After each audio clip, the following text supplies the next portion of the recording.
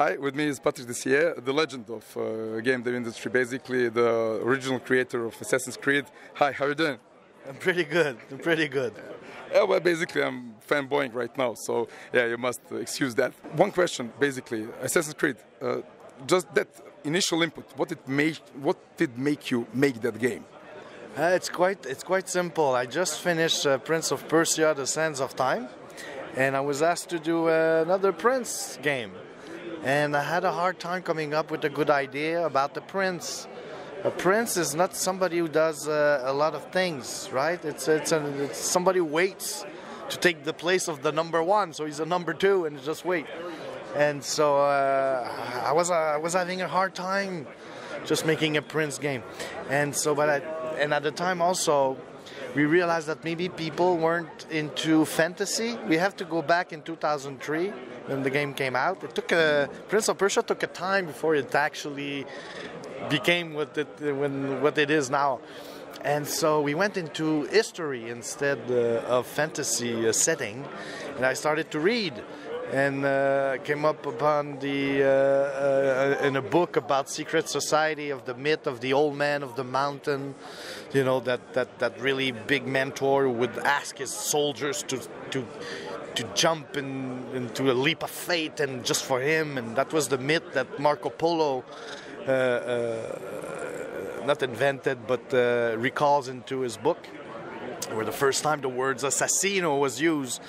And I said, wow, but that's in Iran. And if you're the number two of the soldiers of this old man of the mountain, you would be the prince of the assassins, right? And so and since it's in Iran, this is in Persia. So you would be a prince of Persia. But you would be an assassino. You would be an assassin. And that is a verb of action.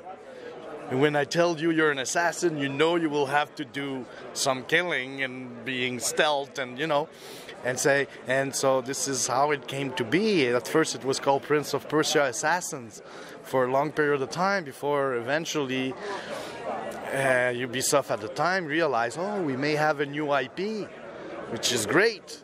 It's always better to have multiple IPs. So that was the genesis of Assassin's Creed. And then everything I couldn't do in Prince of Persia, tried to put it in the game. I couldn't do crowds in Prince of Persia on the PS2, so that's how I want crowds.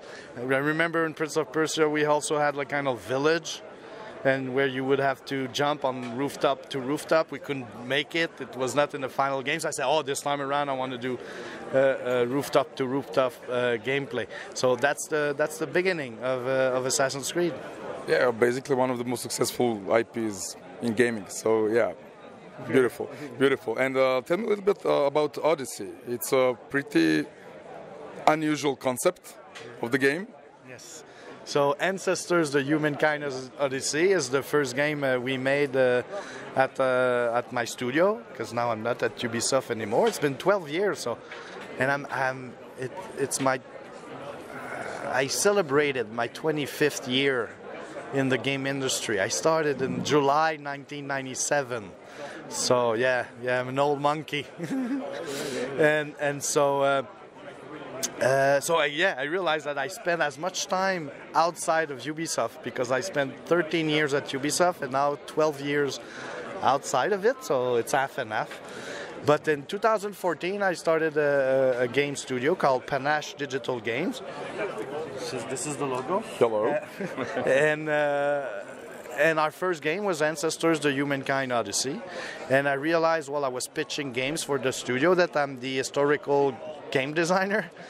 And so people wanted me to do an historical game. And I'm like, yeah, but I don't have the team that I had back when I was at UB. And I know what's tough. It's to recreate a civilization. It's tough. It takes a lot of manpower. But when you create a third-person game, what you need to build first is the main character and how this character interacts with the 3D world.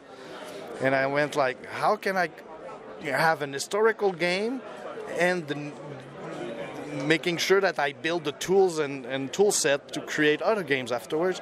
And then suddenly it clicked. I said, if I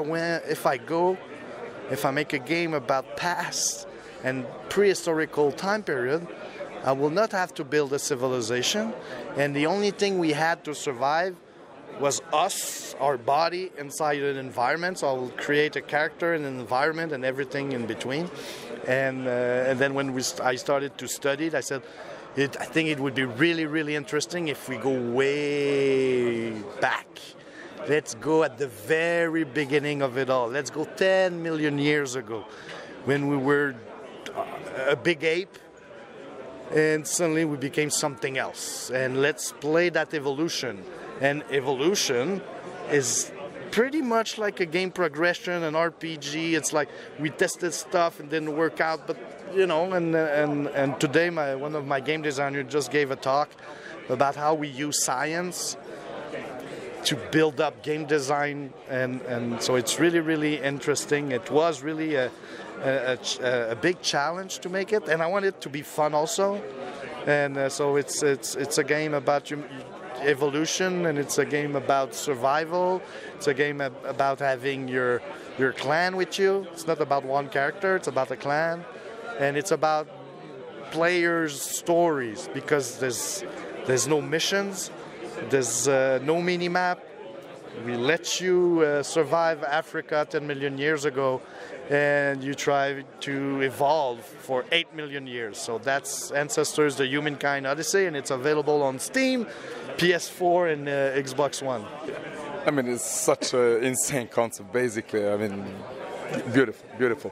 Okay, now you're now working on another project. I know you cannot talk about it. Any ideas when that might come out? Right now, the motto, the creed that we got is that we'll talk about it when it's ready. I'm lucky enough to have an amazing team back in Montreal, and we're really excited about what we're working on. Fortunately, it's not the time yet to talk about it, but I guess I'll be back at Reboot in April, and maybe, you never know, maybe we'll have something cool enough to show you guys and talk about. Cool, great. Thank you very much for the talk. Talk to you then. Thanks. No problem. See you soon.